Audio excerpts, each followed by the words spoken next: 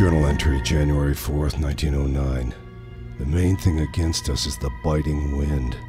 Our faces are cut, and our feet and hands are always on the verge of frostbite. We are so thin that our bones ache as we lie on the hard snow in our sleeping bags. Too cold to write more. We, on this journey, we're already beginning to think of death as a friend. Great God, this is an awful place. These rough notes and our dead bodies must tell the tale. Those old explorers went to Antarctica 100 years ago. I bet they have Wi-Fi now.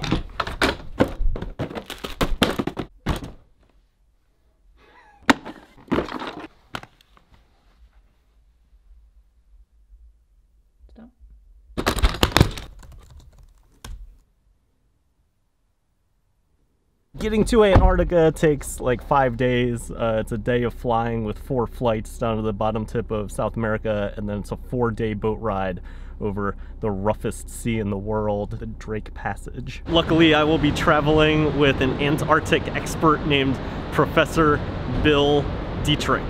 So let's go find him. Bill studies the Antarctic icefish. Of the 65,000 vertebrate species on Earth, icefish are the only ones without red blood. For a bunch of reasons that we'll discuss in a later episode, these fish are only found in Antarctica. Bill's current research is trying to predict if the icefish will be able to survive Antarctica's rapid climate change.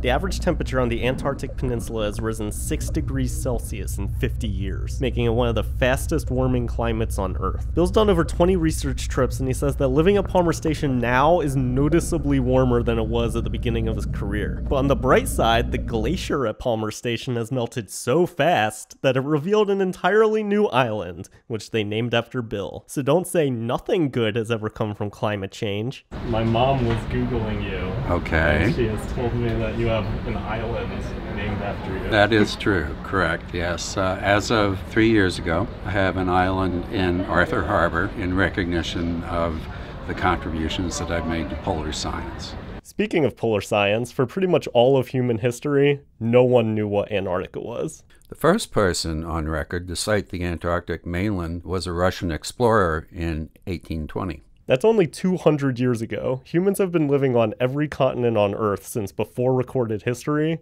except Antarctica. The first person to reach the South Pole only did it 100 years ago. Think about how crazy that is. Magellan sailed around the world in 1522, then it took 400 years before anyone got to the South Pole.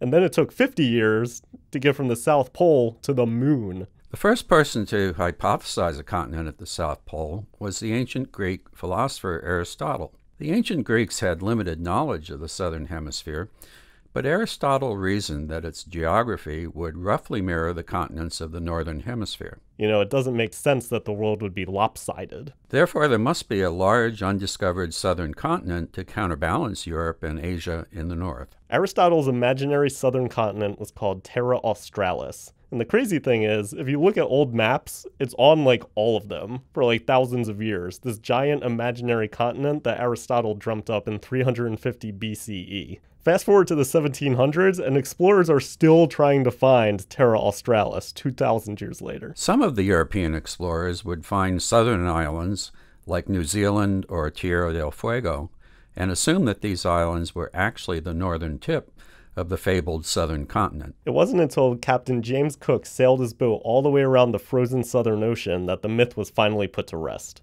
Cook very nearly came within sight of Antarctica, but the Antarctic waters contained too many icebergs at the time, and he was forced to return north. When Cook got home, he predicted that there was probably a continent at the South Pole, but no man would ever reach it because no man would ever sail further south than he.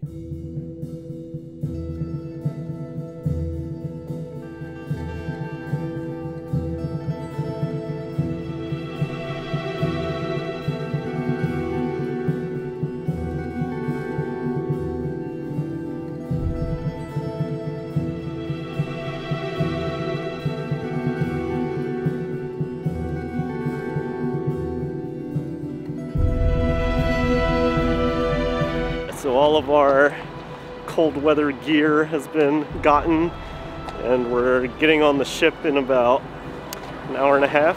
There's one more thing that we have to do, and that is we have to go rub the statue of Magellan for good luck.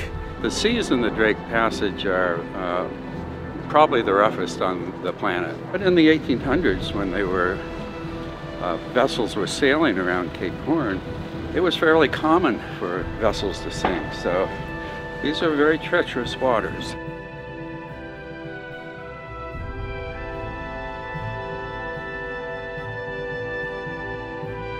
Rubbing the toe, good luck for the crossing.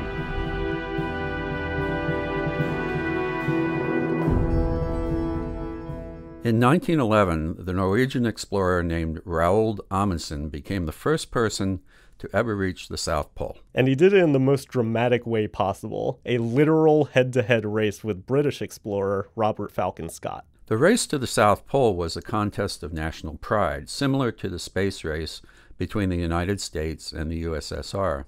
Scott had been publicly planning his run at the pole, to which he felt entitled by virtue of his prior exploration. Amundsen was planning to conquer the North Pole, but beaten by Peary, he reversed course and showed up in Antarctica unannounced, which the British saw as extremely poor sportsmanship. So the race was on. The two teams were evenly matched, except for one thing.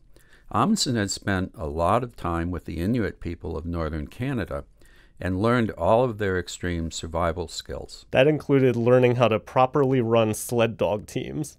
And the nice thing about dogs is that they eat meat. Amundsen's plan was to start with way more dogs than he needed, and then as the weaker dogs died, he'd feed them to the strong ones. This way he didn't have to drag any dog food along with him. Scott refused to do that because, puppies are just too cute. And at one point he said, "One cannot calmly contemplate the murder of animals which possess such intelligence and individuality, which have frequently such endearing qualities, and which very possibly one has learned to regard as friends and companions." So instead, he murdered Siberian ponies. Scott's ponies were not suited for Antarctic exploration. They could not handle the cold of early summer, so Amundsen and his sled dogs got a 4-week head start. In addition to that, the ponies were too heavy to walk on top of the snow, so they only survived about a quarter of the journey. That left Scott's team to drag the sleds by hand the rest of the way. Amundsen's expedition went fully according to plan, and he beat Scott to the pole by 34 days. Scott's team spent 7 weeks dragging sleds through a frozen wasteland, eating frozen pony meat and sleeping in frozen sleeping bags. The only thing keeping them going, the promise of being the first people to ever touch the South Pole. But then, off in the distance, a black speck in an abyss of white, the Norwegian flag waving in the wind, leading to the most epic disappointment selfie of all time. The pole, yes, but under very different circumstances from those expected. We have had a horrible day. And things only got worse from there. Scott's team encountered extremely bad weather on their return journey. This slowed their pace and they exhausted their food supplies. Eventually the hardships proved too much and team members began falling ill. Lieutenant Bowers and Dr. Wilson were now suffering intensely from snow blindness, and Oates' feet were frozen. Captain Oates struggled along for 10 days more, every step being torture to him. He said, "I am just going outside, and I may be some time." And he staggered out into the raging storm. We knew that poor Oates was walking to his death, and though we tried to dissuade him, we knew it was the act of a brave man and an English gentleman. Exhausted by starvation and suffering, they could do no more, happy in the knowledge that they died for the honor of their country. Scott has had a bunch of movies made about his doomed journey, but Amundsen barely gets any attention for his perfectly planned expedition. It's probably because his trip journal was so boring. To begin with, it seemed quite cold, but one gets used to anything.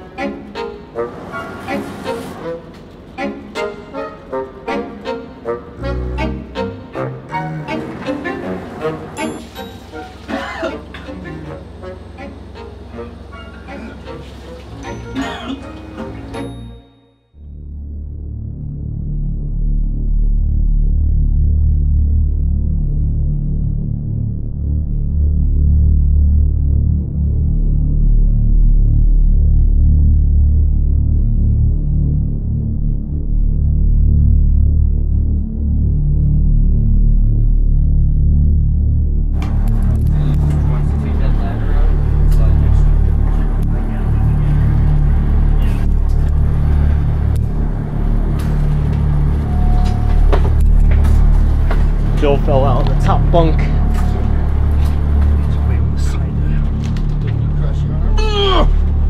I'll tell you what I want to do. Okay. I don't want to turn him on this hip. Okay.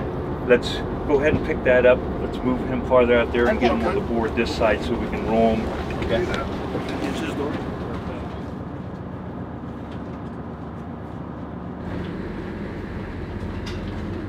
Okay, then put him down again, strap him back in good, right? If you slip now? Yeah. Yeah, I agree. Okay.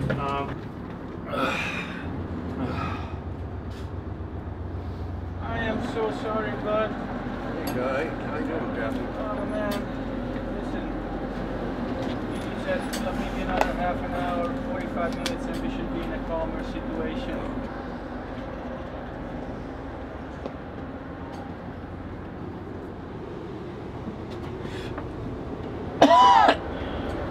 Should be like a little Ziploc with some alcohol swabs in there.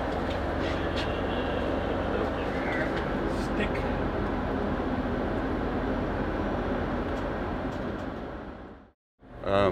I'm sorry to, startle you with this. We're going to Ushuaia. I'll be going to the hospital and be evaluated there. I love you very much. And I'll be seeing you sooner than we expected.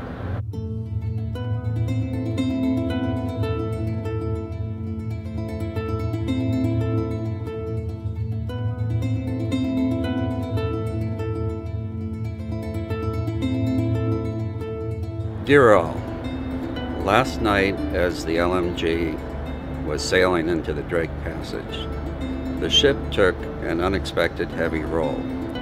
This launched me from my upper bunk to the floor below, greatly surprising Frank and causing extensive damage to my body. My season is certainly over. I would like to ask my project participants to take my place starring in these videos. Frank will continue to Palmer Station and await your arrival. P.S. I'm in good shape for the shape I'm in.